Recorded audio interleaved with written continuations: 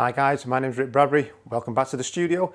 I'm a commercial and portrait photographer based out of Stockport in the Northwest, and for this video for PiXAPRO, we're going to be comparing a couple of light modifiers. Now I'm going to include one of my own modifiers that I already have in the studio, which is just a standard reflector for a CITI 600 Pro, just as a control or a starter. It's a hard light source, obviously direct light, and we're going to see difference in quality when we move up to these modifiers. Now, the modifiers that PiXAPRO very kindly sent over to me, because believe it or not, I don't have every single modifier that they have. They've got a lot of them. It's cool, but I can't nowhere to store them all. Anyway, the two modifiers that we've got are the 160 centimeter or 63 inch, I believe, silver parabolic umbrella here with its diffusion panel. These are great. A great price point for getting into a larger modifier as well. Very flexible, and some people discount umbrellas completely, and they can be a very, very good modifier. And that's that there. Now that fits onto a light like a typical umbrella modifier would. And we also have a carry case that it came in as well.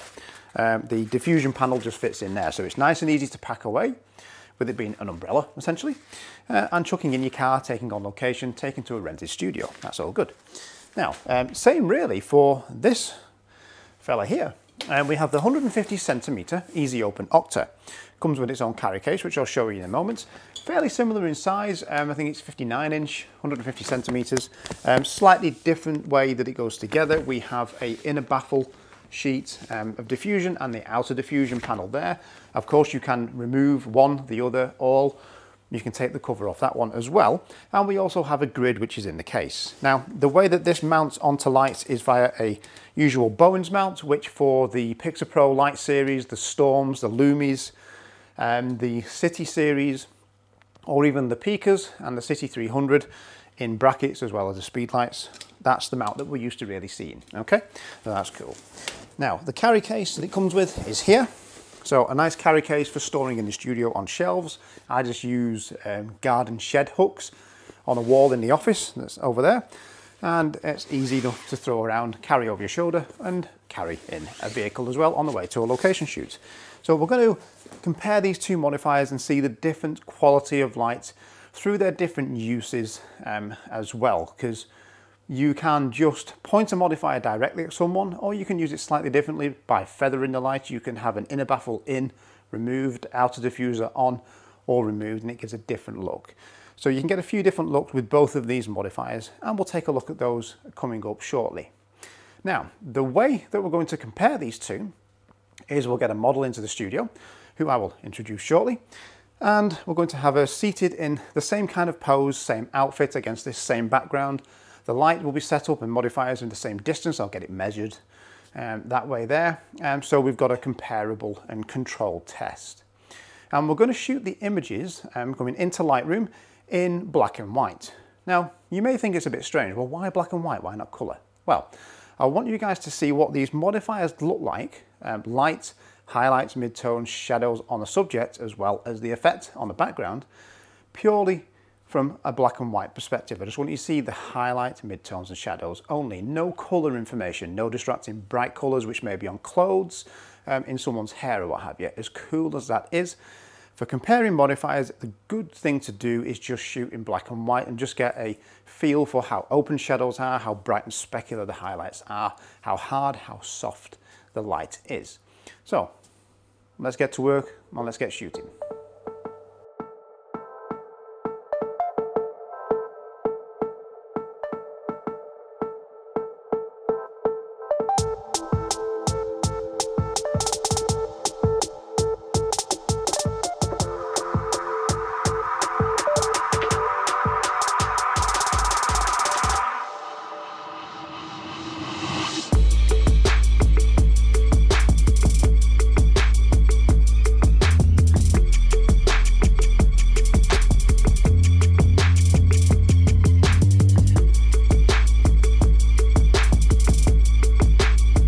Okay guys, welcome back to the video. And as you can see, we have a model who has joined us, Eris. Did I get that right? Yeah, you did. Oh, very cool. Okay. I'm usually terrible with names. So thank you very much for coming into the studio today.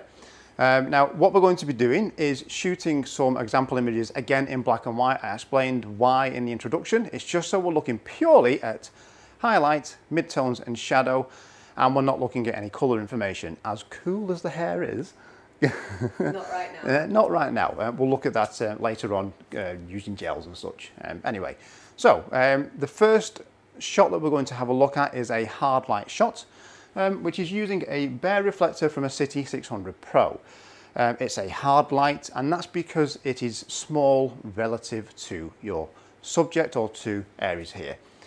Remember, in terms of quality of light, the larger the light source relative to your subject, the softer the light quality will be. Smaller, it will be harder. As a result, you're going to get more deeper shadows, which we'll see in a moment, especially in black and white, and that's why we're doing black and white. And we'll see more specular highlights, so we'll see it on the nose and cheeks and so forth as well, and you'll see a brighter highlight usually in the eyes also. So I'll take the first shot. Now, you won't see me as I'm shooting because I've only got so much room in here, and my camera's all the way over here. So, sorry, they can just look at me instead. Yeah, I'll just leave you on set, shall I? There we go. Right, okay. First shot with a hard light, so that's great area, just looking towards that no entry sign. You're not allowed in, no entry. Well, that didn't fire, did it? What happened? Fail. Let's try again. There we go, boom. That one fired. And we should see, there we go, a black and white image, which is very, very deep in shadow. Now, if we zoom in on the image here, there we go. We'll see very deep shadows. It's not particularly open on the cheek, a hard shadow line there. And we're doing this just to give a control shot. So I'll come back on set.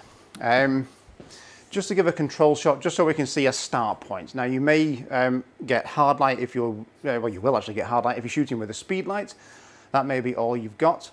And then when you go to larger modifiers, like these ones that we're going to be doing in a moment, you'll see a much different quality of light, especially on the skin, open shadows on the cheek, and of course, the influence that it has on the background as well. Look at the texture in the background, the ripples, which unfortunately happen on paper in here, humidity, and the shadow that it casts as well.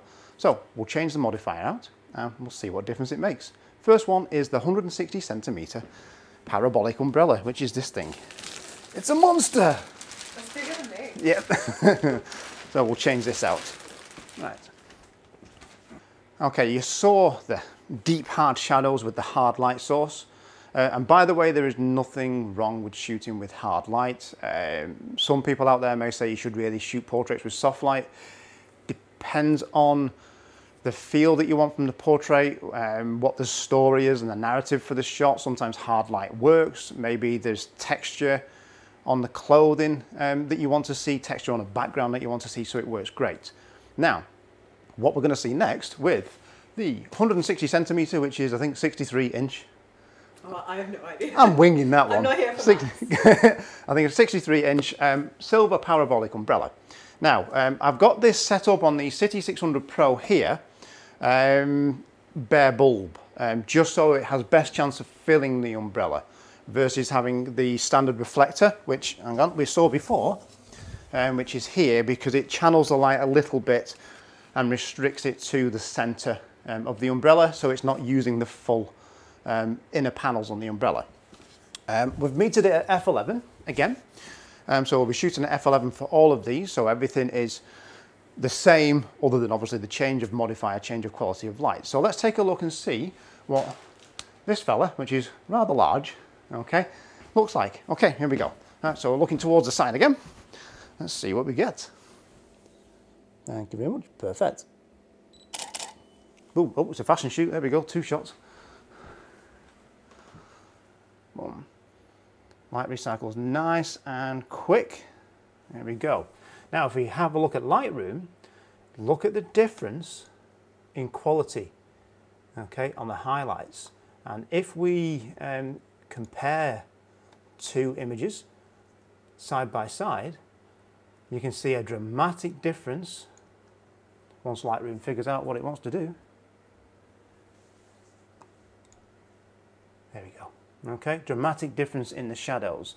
You've got a very, very defined hard light shadow line here on the neck, and it's a gradual shadow to highlight transition with midtones here because it's a larger source, open shadows here on the cheek, and look at the change of the catch light. It's a more broader, wider highlight of the eyes versus a specular highlight of the eye here.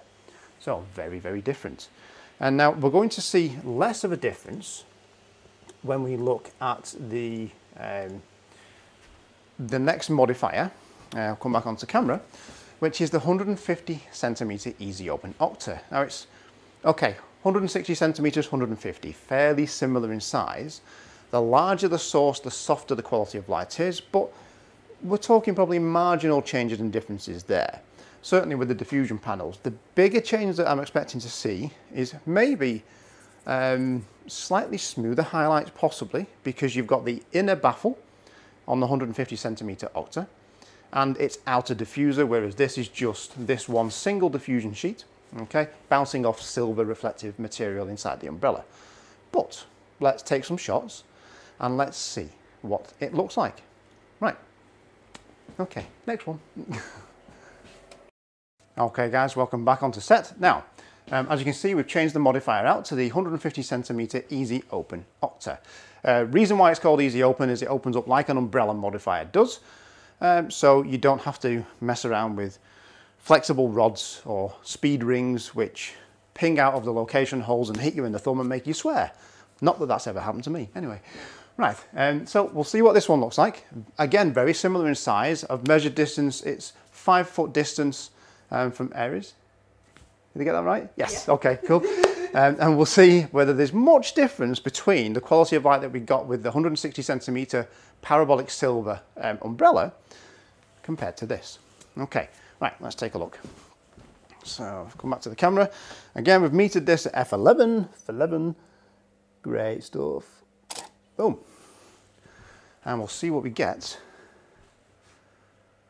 in Lightroom. Oh, there we go. It has converted it to black and white. It came in colour there for a moment. Right. And we'll see what we get. And now if we look at the catch lights of the eyes here in Lightroom, we can see, again, big highlight there. Okay. Nothing specular, so it's not a small source. So very, very similar. Nice open shadows. Transition from highlight to shadow and midtones on the neck. So a nice quality of light. And fairly similar, if not very, very similar to, if we compare the two, yeah, there we go. Oh, we need to be in Lightroom to be able to compare. Sorry about that, folks. One moment. Okay, we have quite a different look between the two. So let me take compare off one moment. Bear with me. So we'll do the parabolic umbrella and then the Octa. There we go. That's fine. Get the two correct files. There we go. So very, very similar in terms of how they look. If we punch in on both of these, catch lights look very, very similar. Okay. I would probably say that the Octa, now if I give that one a value of 2, it should be easier to spot. So the 150 centimeter Octa here, I would say is a little fractionally more open, if anything, on the cheek here compared to the umbrella there. Now, is that to do with the size? No. I'll come back over to camera. Let me just take that off. Pop that one back on screen. There we go. What happens is when you have an extra inner, I'm going to say the word, baffle, cracks it up. Anyway, you have the extra inner diffuser or baffle within the Octa. It helps spread that light a little further.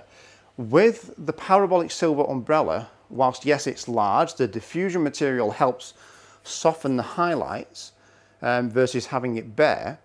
You still just get that hot spot bouncing back from the center of the umbrella because they're all somewhat focused. It's not a true parabola, I can never say that word, but it is somewhat focused like most umbrellas are, especially when they're set up in reflective configuration.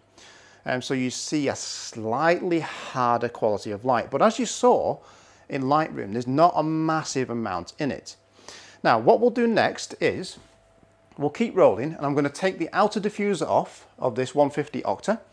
I'm not going to change the exposure of the camera or remeter. We'll just see what difference it makes on output, because we're removing some diffusion. Light doesn't have to pass through, and we'll see what we get. And we'll see the quality change. So here we go, Velcro noise. I'm sorry. Oh my word, right. It's like aggressive ASMR. It's like, oh, so noisy. So we'll bring this all the way down there. And it's fine, by the way, just to let it hang. It's not going to affect the quality of light or anything like that. It's out of the way. So we just have the inner baffle, sorry, inside the softbox there. And let's see what we get with that one. Again, I'm still at f11. I'm at ISO 100, by the way, at 160th of a second. There's no ambient light recorded in any of these. Boom, there we go. And we'll come over to Lightroom. It'll come in colour at first, and then when Adobe decides to work, there we go, it'll catch up. So it's got a little brighter, okay, there. Still a fairly soft quality of light, all right. And I would say what's possibly happened there, if we compare the two, so that's with both of the panels fitted on the right, and on the left that's with the outer diffuser removed. So it gets slightly brighter, and we've got more open shadows, if anything, because what will happen is, as we remove this front diffuser, we have what is ultimately a silver reflector panel on this right hand side of the Octa. Okay, so light will hit this, and this cheek here will see that, so it's a little bit more open. So you don't always have to set a modifier up in the factory de facto way. You can remove the diffuser, remove the inner baffle, half cover it. You can point it at the subject, you can feather it off the subject, and there could be a whole series of videos on all of that stuff. So what we'll do next is we'll take the inner baffle out, and then what we'll do for a last one is we will bring in the silver parabolic again. And I'll take this all the way out. Velcro's winning. And we'll take the cover off the silver parabolic, so it's purely just the umbrella. And you'll see that'll be more brighter, there'll be more specular highlights. That's certainly what I would expect in my experience, but we'll see. So we've got inner baffle removed, so essentially we have a hard light surrounded by multiple reflective panels now inside this Octa, which will open up some of the shadows. So let's see. You know, how much does it increase contrast? So here we go. Oh, great, looking straight at the sign, thank you. Oh, beep. So that's the new one there. Let me come off compare. Let's go on to this one. Wait for Lightroom to convert it to black and white. There it is, eventually. Wow. Right. So if we have a look at this one here, look at the shadow here. Okay. As soon as we remove that inner baffle, so we have the inner baffle here still in place on the right. Look at the catch light of the eyes, it's more diffused, the highlight softer, more specular here, okay, and a harder shadow line on the left on the neck there, although not as hard as the bare direct light we had that we first shot. So you can start to see with this one modifier, okay, you can get quite a varied range of qualities of light. So we don't have to use it with the baffle, with the diffuser. You could, of course, leave the baffle out, use it with the diffuser, so then it's in some ways starting to go similar to the umbrella setup, although that's fired into the back of the light versus through the modifier itself. So there's all of these things that you can do with these modifiers to experiment and see what the difference is, and also try with your own modifiers. Shoot some images in black and white like we're doing here, so you see highlight, midtone and shadow. You're not distracted by anything else. Look at the quality of light on the face, on the clothing, on the body, if it's a stud portrait, seated, what have you, and see what it does on the background as well. So let's switch back to the silver umbrella and we'll do a last one. Or do we do the grid? Should we do the grid with this? Let's do the grid. Let's do the grid. Okay, let's do the grid. So, come on, we'll keep this rolling. So, my videos tend to be quite long, as the editors at PiXAPRO will probably tell you. So here we go. So let's pop the grid onto this. So we'll put the inner baffle back in. Okay. Now, yes, you could fit the grid with the baffle out, and it's going to be hard light, and the shadows, the hard light shadows that hits the grid will cast the grid pattern shadow. Man, there's loads of things you can do. Anyway, if you want some more videos on this stuff, let me know and we'll sort those out. Otherwise this video will be 3 hours long. Right, so let's pop this back on. And you're going to watch me fight with Velcro now. Not so much live on camera because I can edit the bad stuff out, I suppose, but although I won't do. We'll put all this on. I think ASMR. Edit it so there's a video of purely putting the Velcro on and off. Could do. Now, tip, when you're dealing with Velcro modifiers, I mean, I'm not wearing one at the moment, but don't wear a woolly jumper because you'll just end up fighting with it, especially with the grid. So let me grab the grid. Oh, come over here. And here it is. Here it is. Now this is brand new, opened last night. And we'll just stick this in as best we can. Okay. The grid material is really well made. It adds quite a bit of weight to the modifier. So just heads up when you start hanging the grids on here. You know, if you've not tightened down the bracket on your light tight enough, it may start to droop potentially because you're adding more front heavy weight to it. And we will get this fitted here.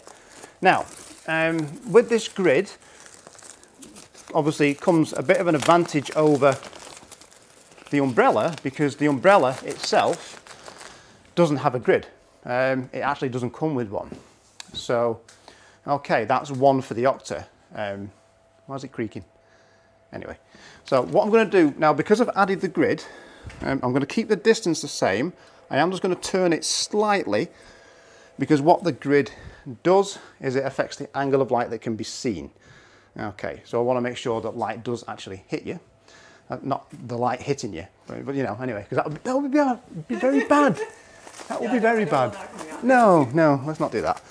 And we'll see what we get. Now, I'm not going to change the exposure, so let's see. So here we are, 150 Octa with inner baffle, outer diffuser, and the oh, I missed a laugh. Ah, there we go. There's a smile. There we go. Right. I'm sorry. I'm going to have to take a straight face one. You ready? Mm-hmm. You got this? Okay. Here we go. Right. Cool. Thank you. Now we can see quite a dramatic change in the exposure. Okay. As expected from the previous image, we added the inner baffle, one layer of diffusion, we added the outer, and we've added the grid. So each element that you add to the light will eat a little bit of the output, unfortunately. Now, when you've got a 600 watt head, like the 600 Pro there, it's fine because we can increase the power. So we'll do that just to match good exposure at f11, and we'll meter it. And then we'll have a look at the drama that the grid creates. And actually, if we come into Lightroom just for a moment, this is obviously an underexposed shot at the moment. It's not too bad, but we can see it maintains a soft quality on the highlights, but we get a bit more drama because it controls the angle of the light, which is kind of cool. But again, we'll meter this at f11. Let's get it done. And I'm going to guess it will go up 2/3. Boom, f8 and 8/10. f8 and 8/10, nearly. Go up 2 more tenths. Nice thing about these lights is you can go up in little increments of 1/10 stop. Pop, you can hear that now. Okay, f11. So we're back to the same exposure, and we'll show you what this looks like in Lightroom. So okay, just looking, well, you can't see the sign, but anyway, towards where that sign would be. Here we go. Good. Beautiful work. Oh, and again, it's a fashion shoot. I'm heavy on the trigger. That's where the light didn't fire, and that's where it did. There we go. And Lightroom converts it to black and white, and we'll punch in. So we retain the soft quality of light. Okay, I'm trying to look. You retain the soft quality of light on the subject. You know, open shadow on the cheek. Okay, soft spread highlights on the skin. You can see the highlight in the eye is still quite diffused and spread, but we gain contrast because we take away light from certain areas based on the angle of the grid. So there'll be certain parts of the background that will see less light. I'm just going to stand behind you for a moment. That will see less light purely because of the angle of the grid. So here it gets darker at this corner because it goes dark on that side of the box. And that's how grids work. So advantage to the Octa there on that one. I've said this before in other videos, folks, when you're working with someone that you just met, male photographer, female, client, subject, let them know what you're doing and why when they're on set. Don't just walk behind them, okay? Keep it cool. So what we'll do is we'll change out to the umbrella for the last one, all right? And we'll shoot that no diffuser, bare silver umbrella, okay? And we'll see what that looks like.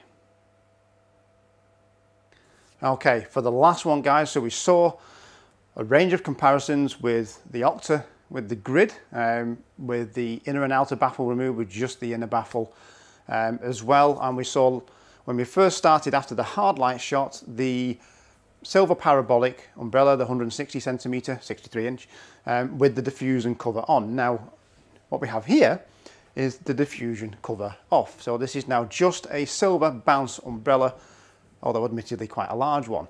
Now, if we look, you can probably see it's a fairly deep umbrella. And this is where the focus nature of it comes. It's not a true parabola or a parabolic modifier, although it is parabolic in nature. Most umbrellas are as they focus light. If you look at true parabolic modifiers, PiXAPRO have got a new range coming in. They are a very particular shape, made to a mathematical equation for that shape to make the light rays as straight as possible. Very, very cool modifiers. Anyway, I'm rambling. Told you I ramble. Shocking. So we'll see. So we've got the CITI 600 Pro. I've put the reflector back on, the standard reflector, just to corral the light a little bit. I've made sure it fills the umbrella, and you can do that by moving the umbrella shaft further through the mount, or further away or closer, just to concentrate that light that's within there. If we have it uncovered without this reflector on, we have a bare bulb situation, and if Eris can see that bare bulb at the top, then we will get a hard light spill onto the set, which we don't want, because we want to see what the quality of light is from this, not this plus a little bit of a hard light. So let's see what we get. We should be at f11, okay, and we are on the camera. Good, just looking that way. Good, thank you very much. Boom, there we go. We've had to dial the power down a lot, because when I took the meter reading at first, it was f22 and 7/10. Boom, there we go. Okay, and here we have the parabolic umbrella without the diffuser. So a little bit more contrast, still nice diffused, probably a little brighter on the highlights, okay, in there, but a very, very nice quality of light still. And as you can see, these do start to look quite similar. Now, if we go back to, let's see, the parabolic diffuser there with the diffusion panel on, and now with it off, okay. What we'll do is we'll grab the parabolic with diffuser there and the parabolic without diffuser there, okay. And if we punch in on these, come on Lightroom, we can see a little bit more contrast, okay, on the parabolic reflector, or a parabolic, sorry, umbrella without the diffuser there. Darker shadows on the cheek versus here. Now, we can also see a dramatic difference on the background when we look at these two. And I'll come back onto set. There we go. So, see, in an ideal world, I'd have someone manning the laptop and labeling them, but yeah.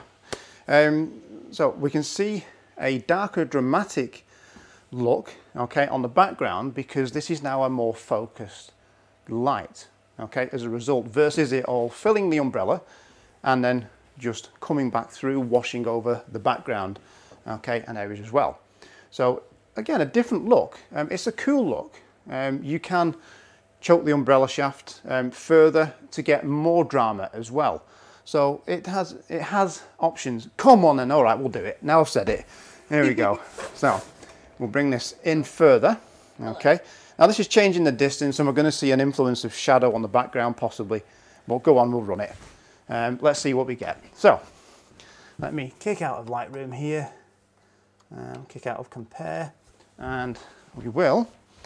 Now it's the parabolic umbrella choked in, and it is now in the shot. Sorry, you're being upstaged by the umbrella. And we'll grab the shot, there we go. Perfect.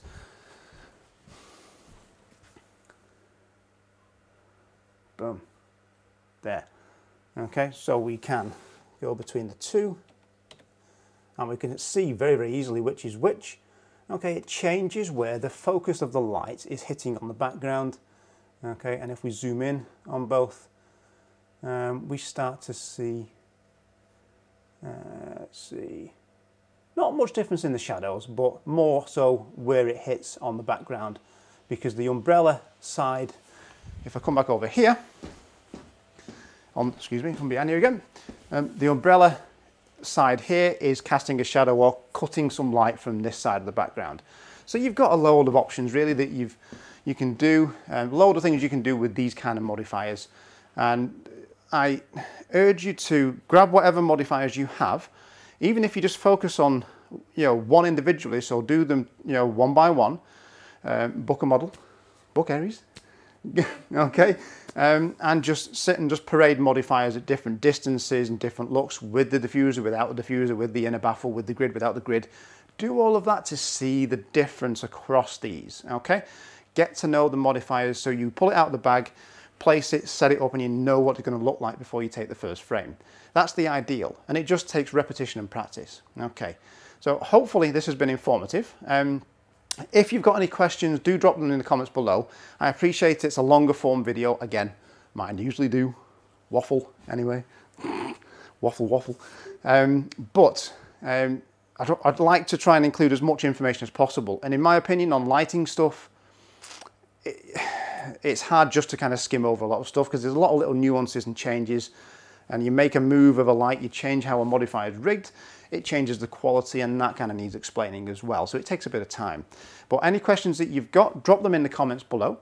If you'd like to see other videos comparing particular modifiers or modifiers used in a certain way, let me know. I can pitch the idea to PiXAPRO. We'll see if we can come up with a video for you. Thank you very much for watching. I've been Rick Bradbury. I've been Eris. Hey, there we go. Okay, thank you very much. And have a good day, guys, and we'll see you in the next video. Okay, right. God, waffle. Waffle.